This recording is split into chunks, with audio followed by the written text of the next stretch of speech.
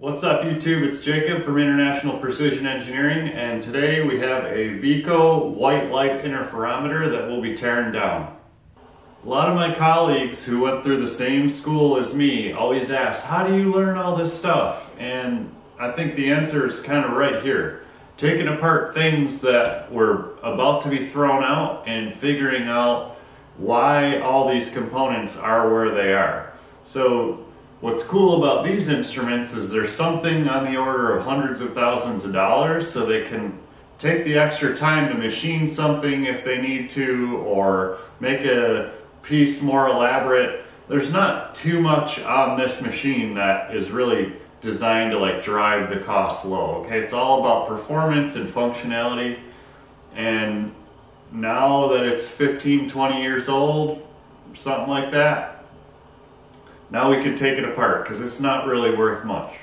Nevertheless, I think the best course of action for this is to tear it down on camera so that everybody can learn what's in there, and hopefully we'll all learn just a little bit, or maybe inspire us to make our designs a little bit better, or maybe we're just entertained for a half hour, an hour, however long this takes, sitting on the couch. Alright, so looking down at the table here, this is the sort of objectives, the turret here, so you can switch between objectives. This goes underneath the measurement head, and this here is the sort of 4-axis motion system. So the 5th axis would have been moving the head up and down here. You can see on this knob it's melted, and right now this is just sitting in here.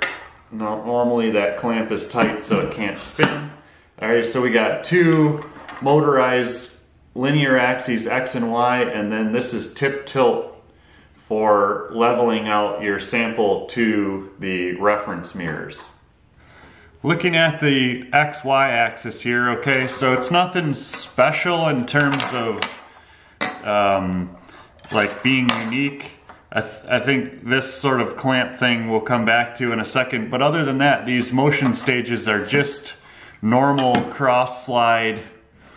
Let me make sure that you can see this. So they're normal cross slide ball bearing screw driven stages, okay? So they're nothing really, I don't know, they are precision stages, so they're probably sub-micron in flatness and tilt throughout their travel and things like that. But other than that, you know, you could get that from Newport or Thor Labs for a couple $100. So this isn't anything real special.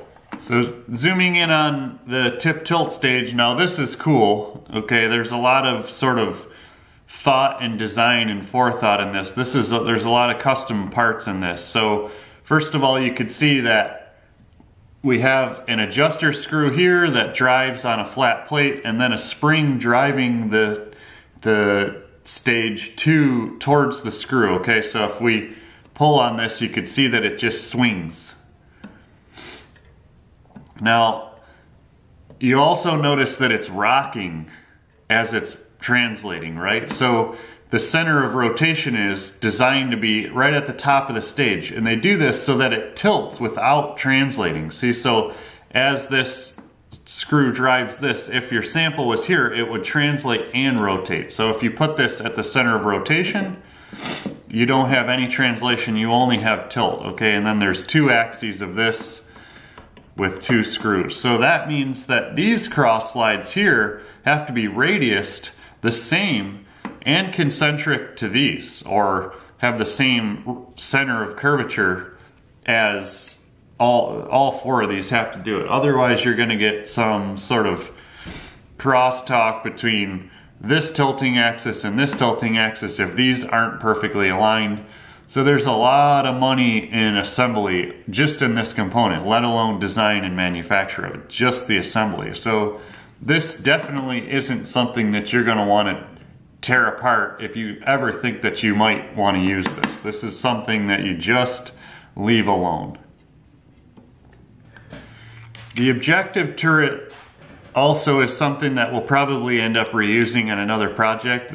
The challenge here is the thread for the objectives is always different for different manufacturers. And even as you can see here, some of these objectives here have adapters, right? So this is the thread that's in the turret, and then this is the thread for the objective, okay? And then that's just sort of the game you gotta play. So, but that's no big deal. You can turn these on a lathe pretty easily.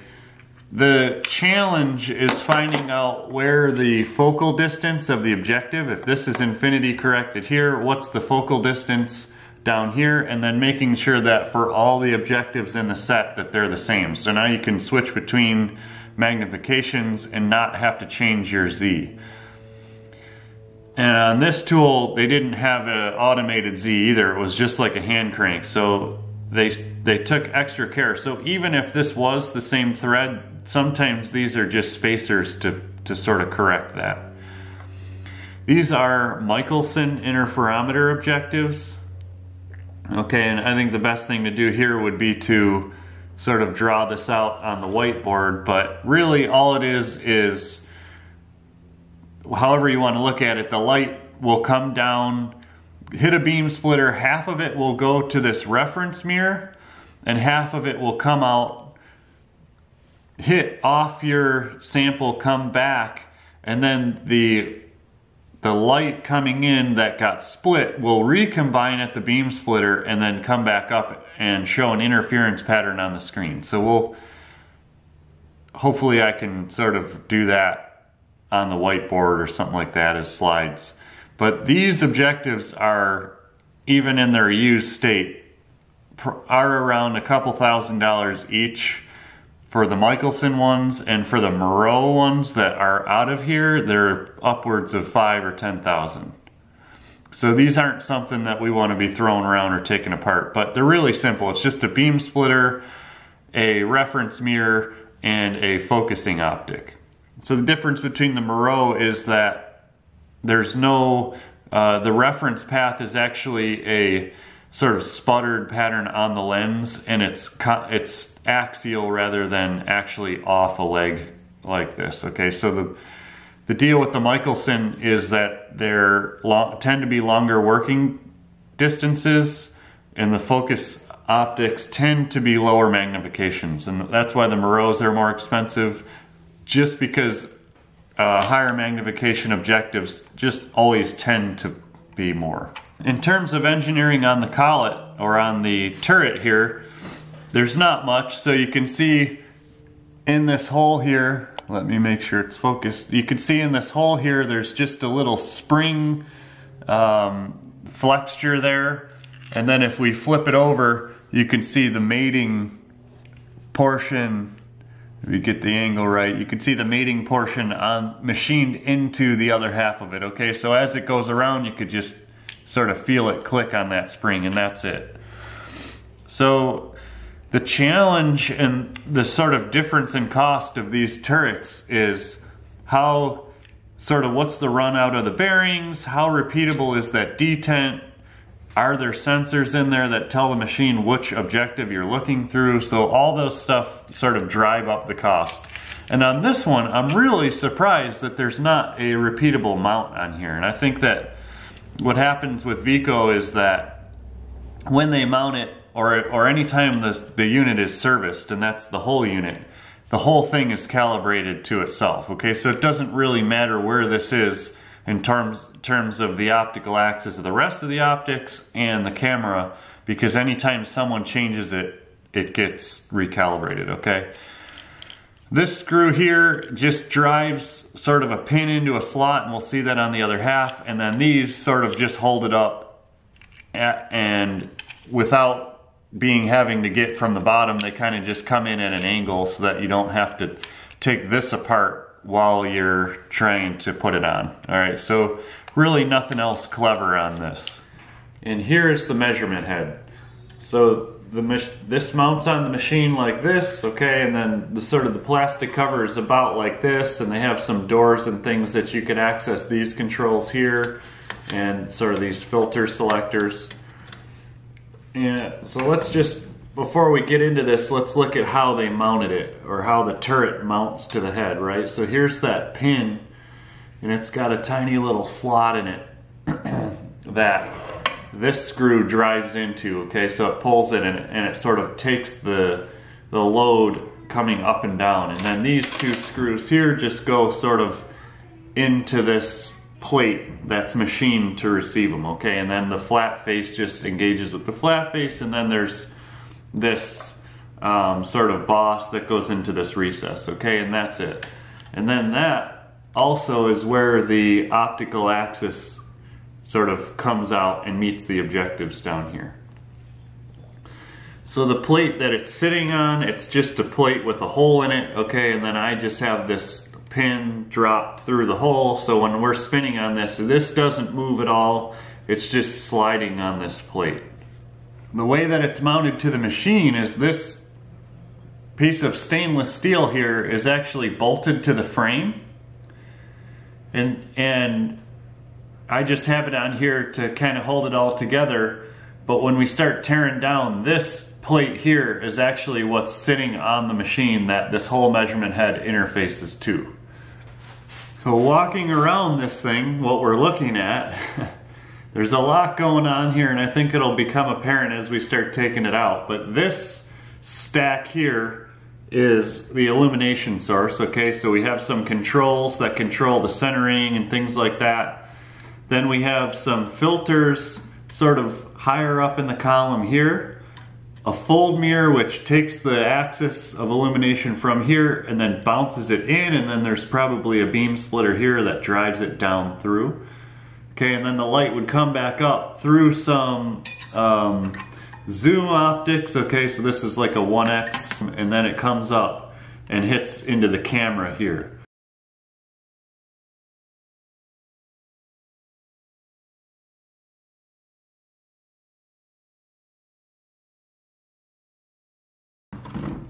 So the illumination axis from the side, there's all sorts of cooling fins and things that we can look at in here.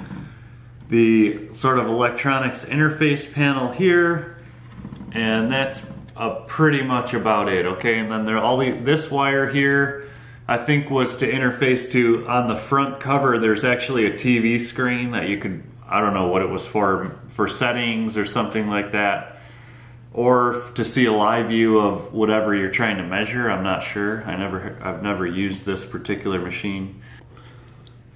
Zooming into the side of this, you can see this is the stainless plate that I was talking about that mounts to the machine. And if you noticed, it's sprung.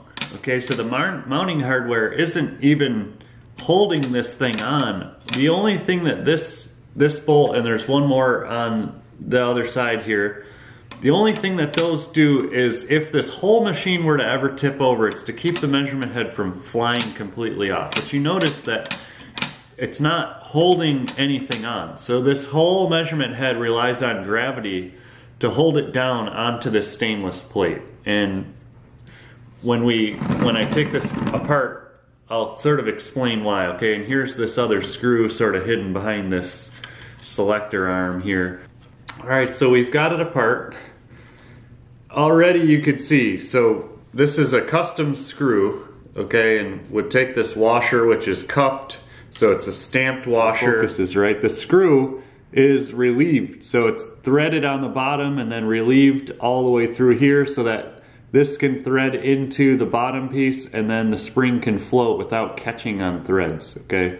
And these are the types of details that you see when you're buying a really expensive piece of equipment. And like if there's ever a low dollar copy, these are the sorts of corners that they're going to cut. They're not going to relieve the screw, and then what's going to happen is like the washer's going to catch on the threads and it's not going to be freely sliding, okay? And the reason that they have that, okay, is if you look at how this was mounted, okay, or we could start with this plate here, right? These screws just go thread into there, so it's just a threaded hole. But you'll notice, okay, so here were the four mounting holes where it actually bolted to the frame, and then there's a cone, a flat, and a slot. And what that interfaces to is on this on the measuring head here, there's 3 spheres, 1, 2,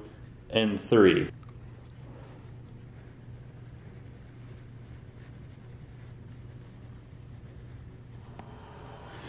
If you put a sphere into a cone, it will have 3 degrees of freedom. So it will be constrained in all the Cartesian directions.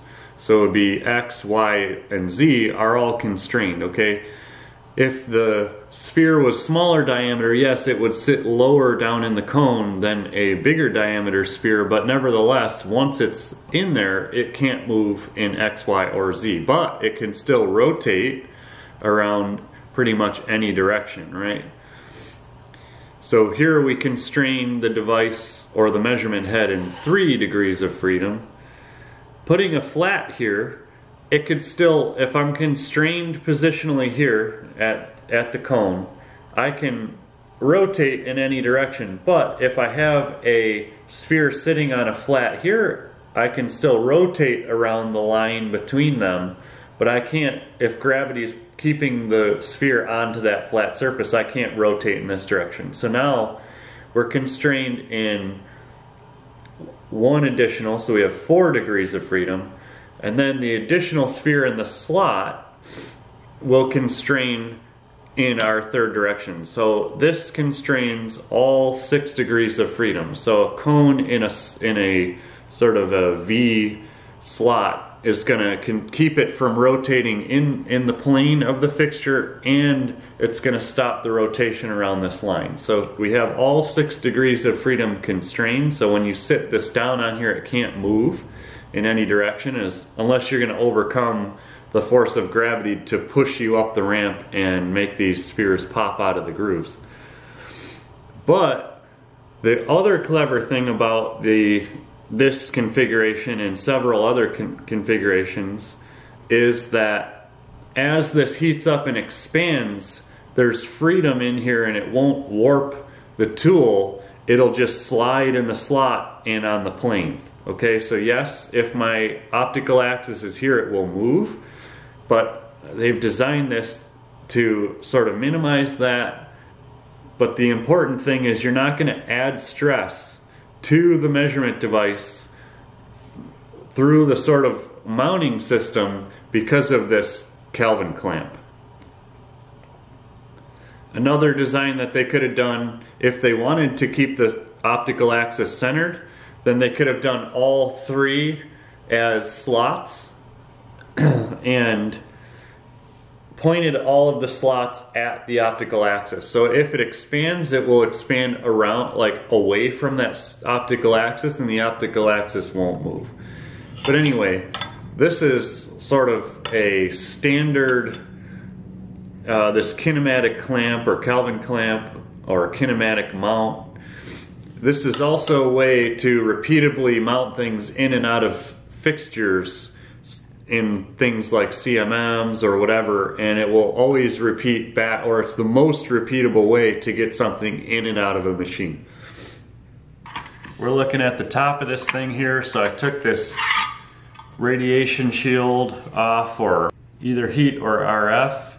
Inside was a ribbon cable that went to here. We have a ferrite core to stop noise in the ribbon cable. We have all the interface connections from the back, the coax that just went to this thing. So again, that just went to the screen. And we took this inner heat shield off and revealed the camera board.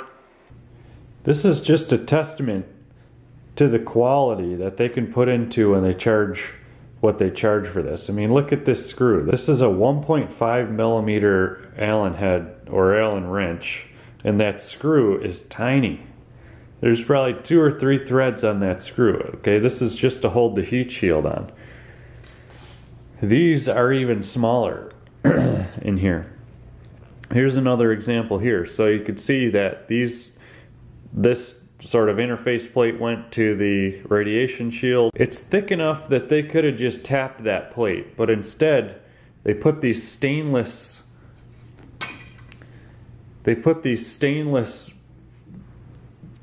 so I'm not going to call them bolts, they're like meant to be glued or welded to the actual plate itself that the screw threads into. So yeah, you could say in one respect, yeah, well that might be cheaper because these can be mass produced, but assembly is not cheap. On the back of the camera board here, they had this aluminum plate that interfaced with this pocket here. Now keep in mind that they want this to be able to flex a little bit, and then this piece here, so this essentially will constrain it sort of. And what my first thought was, oh, they're going to set the angle of the camera, right? And then if you look at on the bottom of this, when you take this off, there's a little sort of radiused pocket with a slug in there that this will bolt to, so you can fine tune the camera angle on the screen to the instrument. Now I wonder, I don't know why, but this is like a phenolic or like OSB thing here, and I think it's to isolate the board ground from the instrument ground. And when you take the camera off, you can see basically the same thing. So the camera chip here is threaded, or the camera interface thing is threaded, but it's threaded into a Delrin piece here. So this is completely, the grounds and everything, this is completely electrically isolated from the instrument itself. Now, by today's standard, this is a tiny little measurement sensor, but one thing to keep in mind is that this camera is probably not just a camera. It's probably the camera, all your filtering electronics, a frame grabber, and possibly even a preprocessor, so that instead of sending a stack of images back to the camera, it sends a few images and measurement statistics, or one image that contains sort of the height data itself. Then it sends it back to the computer through the ribbon cable itself. So the reason that the camera sensor is small is so that you could process really, really fast. We got the screws off of the camera alignment fixture plate, and looking at it, one of these screws, okay, so you have two screws that come in here and set sort of the angle of the camera, and then of course it's not only a radiused pocket, but it's sort of like a T slot, and then there's a steel blank in there. Looking at the screws, one of them has a brass tip, and then one of them had either a plastic or aluminum or something, but it's actually sprung. I don't know if you could see that in the camera, but this is sprung this way, so the spring pushes always towards the brass tip. So this is actually your adjustment screw, and then this one just kind of tensions it towards the brass so that there's no backlash in there. But these are the types of things, I mean, this is a machined piece that the only function it serves is to set the camera angle with, which, you know, you could probably do just by hand pretty easily, but this is just the testament of why these instruments cost so much, because there's precision adjustments in here. And then they didn't even cut corners on sort of the locking mechanism. It's all kinematic. So if this expands, it can expand into the spring, and the angle is set by the brass. I mean, it's just unreal how much stuff goes into this. Underneath this plate here, we're kind of getting into the illumination stack, which I kind of want to save for later, but I mean, just look at all the machining in this plate, right? Like, if you were going to design something and have it be a little bit cheaper, you wouldn't think to do all this pocketing. And if you notice on here is some numbers, they're like -3, -2, -1, and then 90, 270, 0. And they're actually machined in, unlike the part number, which is just screen printed or stamped. And it looks like it's a lapped finish. to me. So they machined it out, fly cut it, and then actually lapped the thickness. I don't know if that's just a surface finish thing or if that's actually lapping the thickness, and that's what these numbers represent, is -2 thousandths or something.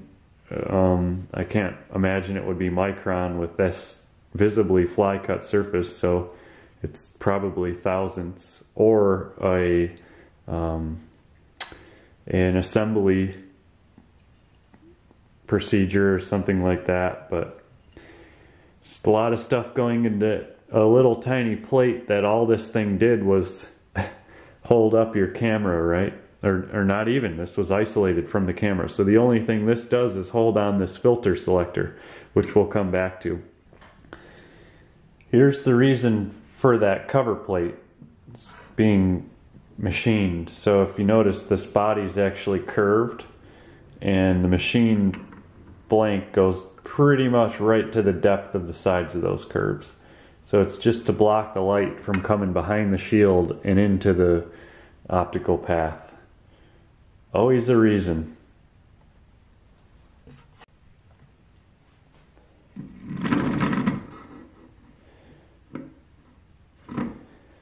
And we've got this taken down pretty much to the body itself. Two things. One, this filter adjuster essentially just slides into this groove in the illumination path and then bolted up to the top of the frame. So this just comes out, and we'll come back to it later. The other thing is on the front, we had that thumb wheel. Okay, the thumb wheel went down in here, and then this bolt just came in and it tensioned in this little slot here to kind of hold it once you got it set. Now, it's shaped this way because if you remember on the back, we had a port here.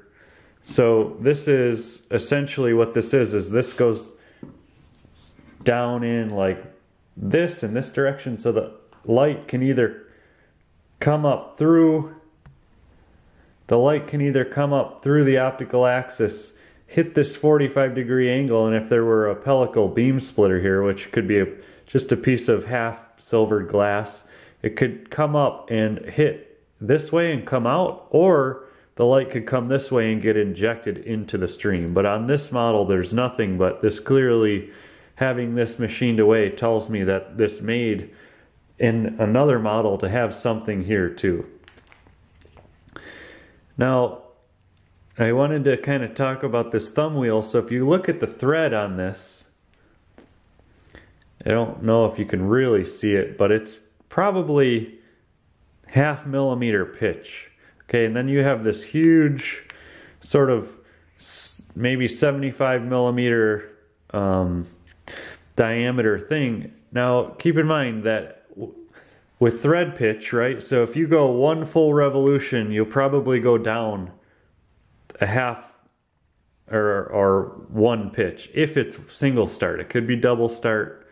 I don't know, and I didn't take a look at it, and it's not full, so it'd be really hard to kind of diagnose that without a dial gauge or something. But essentially, let's just say it's single start. If you went around one full revolution, this whole thing would drop by one thread pitch, right? So that means that you have, let's say it's a 0.5 millimeter, a whole revolution gives me a 0.5 millimeter, but with this giant radius, I can really fine tune.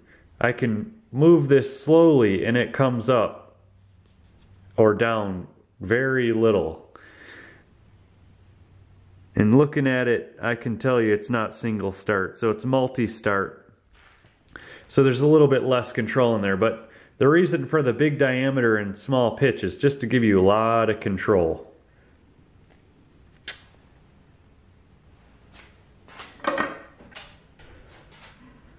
Just to kind of recap on the whole optical axis, remember the camera sat up here. There was a thumb wheel adjustment that moved the height of the camera up here. We had a beam splitter that went in here, but it wasn't in this model. This is a interchangeable optic here for this one's 1x, and there's nothing in it. here. There's nothing in it, so it's just sending the light through. If it were 2 or 3 or 4x, there'd just be a lens down in this tube. Down in the body of this thing, there's a whole bunch of other optics. And in the back here, there's a little finger motor and some stuff. So there's an optic that moves up here, and that's the fast scanning axis.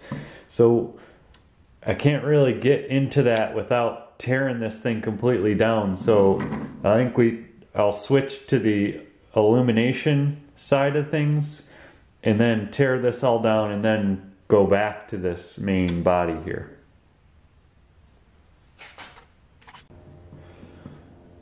So this illumination tube comes on, goes onto there, and we just took the screws off. There's 4 screws in there, and it interfaces on this same thing as the bottom. There's just a boss that goes into a recess on here. Now, because this has adjustments for the angle and position of the illumination, the alignment of this isn't super critical. So just like a head on a car, there's 2 bolts here that drop way down all the way to here. You take those out and this whole piece lifts off.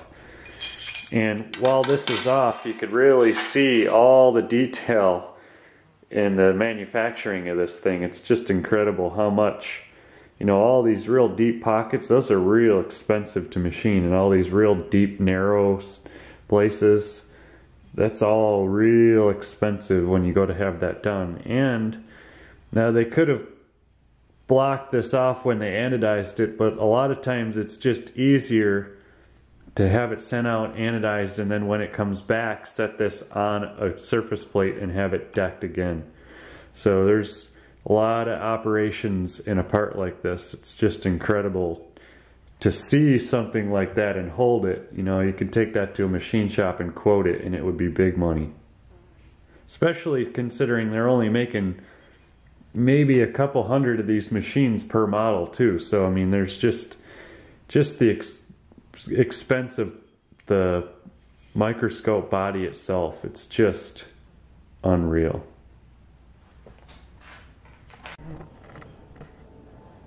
Again, we're looking at the unit from the front, and you could see that this piece here just was screwed on, and again, it's the only thing it does is hold this lens tube, makes it so that the user could pop it in and out. We got a set screw here with a spherical tip, and then that sets basically how far this thing snaps in and out, or the tilt essentially in this axis. 1 piece of aluminum. We've got, yeah, that's all 1 piece. This was turned on a lathe, and this is milled. You got these little stainless flexures to grab the part, bunch of tapped holes. So we got the screws out, the motor, there's a little access back here that you can get to the set screws on the helical beam coupler, and then take the bracket motors, which again were rubber mounted, and then this just comes out, electrical connector, little Molex. This sensor here came up and out of this pocket, and I can't take this plate off because of this wire here is holding it on. But so you could look down the barrel of this sensor here and see that there's nothing in there. You can see it's hollow, and then there's just this little rod that it kind of slips down over. So this tells me that this is probably the displacement sensor for the floating carriage. So if you move this up and down, right, so remember this is fixed to the body of the instrument, so when the optics move up and down, that's the sensor that tells it where it is. So we took these screws out and noticed that this was sprung, and I was wondering where it was, but there's the piezo actuator. And that's why it's sprung, is because this has to be preloaded.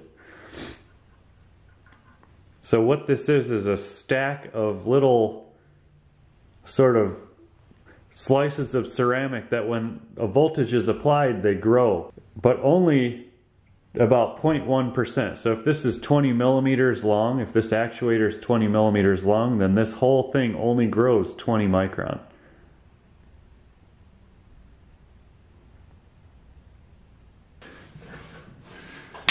Alright, so I think we have it figured out here. Okay, so remember the frame grabs on this part.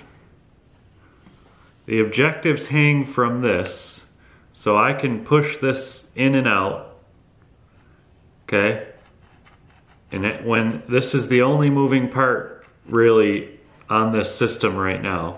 And remember, our piezo went here to push on the back of this plate here, which had a spring preloading it. So essentially the piezo is going to be so stiff that the spring just keeps it in contact with the piezo, and then it can grow really only slightly. So kind of a lot going on in this mechanism, but it kind of just boils down to all of this is a sort of complicated lever mechanism for the screw to move the objectives up and down in coarse, and then the piezo to move it fine during measurement. Okay, when I push on the objectives, you could see this carriage coming up and down, moving these pins, and what keeps it in line is this cross slide right here. So gravity pushes the carriage down and keeps it down. Our displacement sensor measures the position of it. The piezo can move this thing up and down a little bit, and these pins hit the V-groove on this floating plate here. Okay, so this is interesting. These are actually ball bearings that roll on this screw here. These are actually needle bearings that roll on a custom screw. And you'd think that they would, all this machining, they would round it out, but they didn't, probably for light. And the only way to get this out is to have a screwdriver that hits flush here. You get a half a turn, and then you have to switch it back, because the screw is right centered with the top of this deck.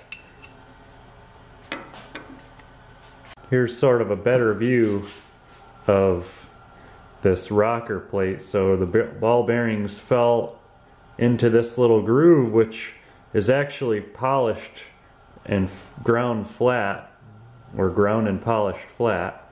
Then the ball bearings can actually roll on here. So if the fulcrum of this is not perfectly centered on these screws, they'll roll and keep the friction down.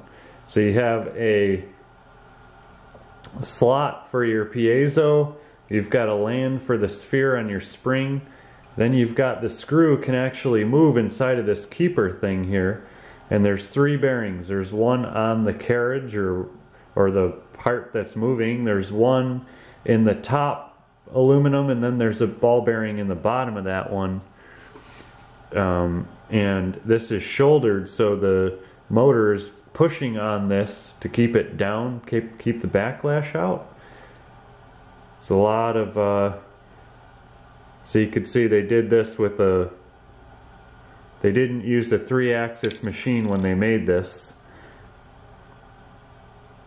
These are ground, but this slope here is actually just cut in, probably with a ball nose bit, because you feel the surface roughness go way up. And it's some kind of steel because it's flash rusting.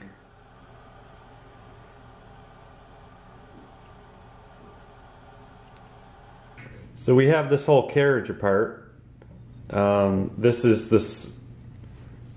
here is the optics piece. So there's the lens. You can see it's sort of like a stack of lenses. Actually down here are the lenses, and this gray thing here is actually a prism. So you can see this diagonal line here. So there are 2 halves are ground sort of in a 90 degrees, and then the other side's ground in a 45 degrees. There's a silver coating on there that's like 50% clear, so like 50% of the light will bounce off the mirror and 50% will go through if it's a 50-50 beam splitter.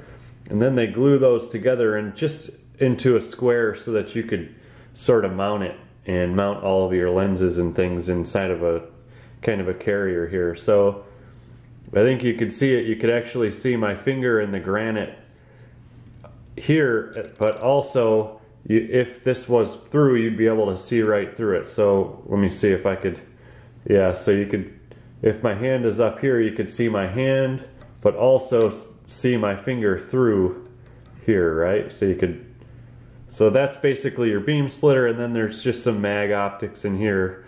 And this carrier, the carrier was bolted into this plate here, and it had the spring on it to keep it from moving, and this plate here kind of went on the back, and if you remember, bolted to this plate was our the cross slides, and this is pretty cool. So this, there's 3 parts to the cross slide. Okay, so it kind of goes like this. So you bolt these 2 to one face and then this one to another, okay, and then this just slides in here. And this is really cool. These are recirculating cross slides so that they can have full contact throughout the full travel range, right? So through pretty much this giant range, even though they're only moving a little, since this is a precision instrument and they don't want, see, the more you hang off the bearings, the more sort of slop you'll have, so they want full contact all the time. And if you look at this, these bearings here are actually, every other one is a roller bearing pointed towards the opposite direction, and then that rolls on sort of a precision ground V groove. Right, and then these are just rubber banded in there, but now recirculating means is that they go off into here, around the track, and then back out. So you'll always have full contact. So that the other kind is just non-recirculating, and then they only put balls in half, and then the balls roll to this side and then back, and that does give you sort of full travel, but it doesn't give you full contact all the time. It's only like half contact. So this would be pretty much equivalent to like a ball bearing. Right? A ball bearing would technically be considered recirculating, but it's just not in sort of this oval track. And on a ball bearing like this one, it's contacting around the entire race all the time anyway. So it's kind of the same principle, but sort of shifted towards the linear. Looking at the optical illumination now, the lamp just comes off and it's on just sort of a split clamp here, bolts cinched down. Okay, you can see in there is the bulb, which is in there with just one screw and a sort of concentric bore. And this is pretty cool. So this bulb here has a, what, I guess 4-axis, I don't know, 3 or 4-axis adjustment on it. So the Z comes in and out on this little translation stage, so it's probably just a spring, a screw, a concentric bore, and then this set screw keeps it from rotating. If we take that out, we could probably... So here I just cut the zip tie that was holding the wire. Okay, there's the spring down in there that was holding this, letting this go in and out. And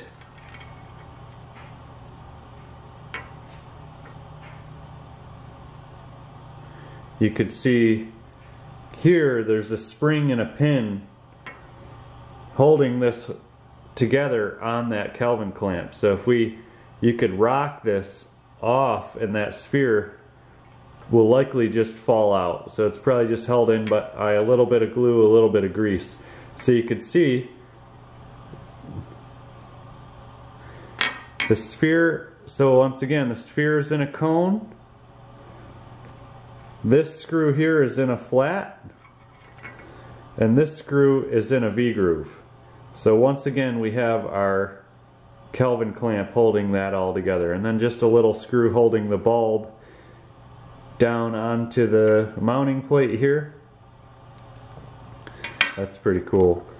Coming back to this, all this is really is a heat sink, the clamp, and then there's a spherical mirror there, or probably parabolic mirror, that just focuses or collimates the light coming down the tube.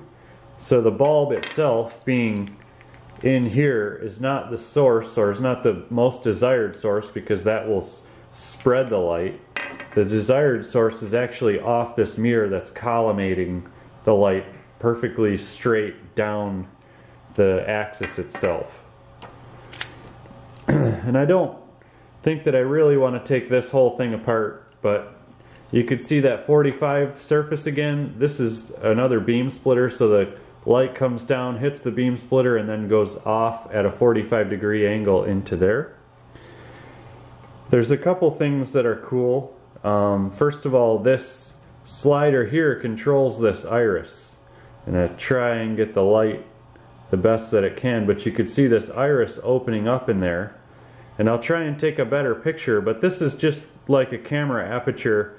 There's a bunch of little sort of plates that hinge in as this screw in here turns or rotates. There's a ring that rotates around that, and then all those blades sort of come in or out, and there's enough of them that it looks like a circle, but it's just a bunch of sort of fins that pop in and out. This one here, sort of the same thing, except it controls two of them.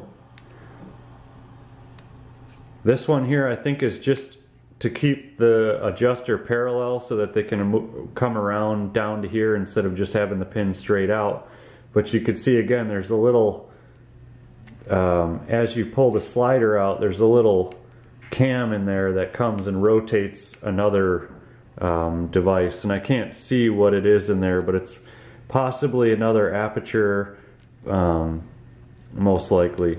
And then that should be it. So there's a couple other lenses in here just to sort of get the focal plane right or out of the way.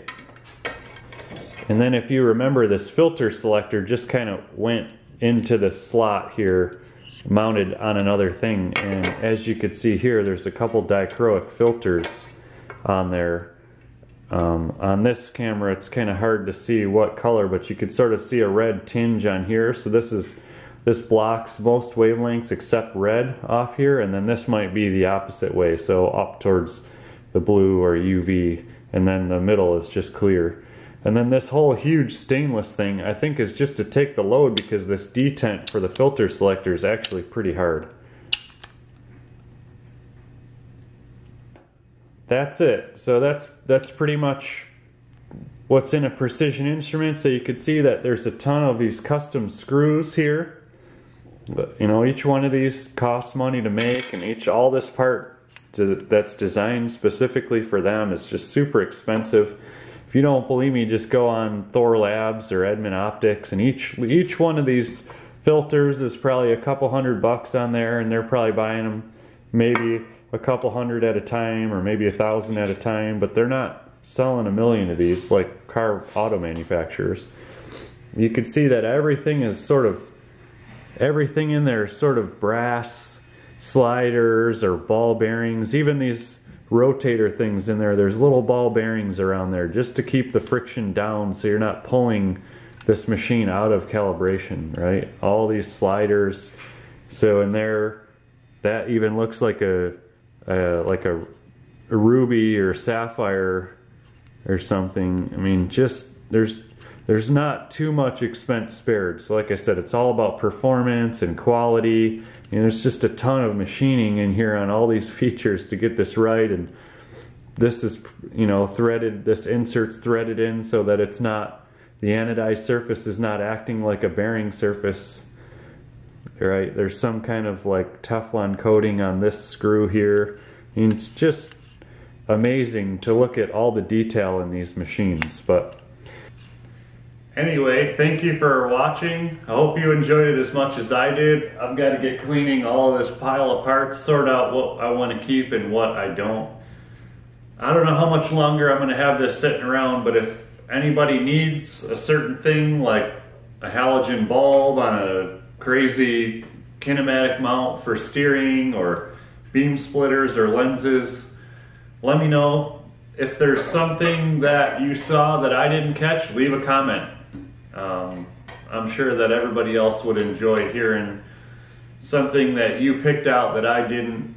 I mean, there's just so much here. We could spend all day talking about different types of reflecting optics and things and how to make a clamp and sort of design and what type of anodizing and sliding surfaces. There's just so much to talk about, but hopefully there will be more. If you like this, I'll definitely make more, but tell me what you think. Thank you. Bye.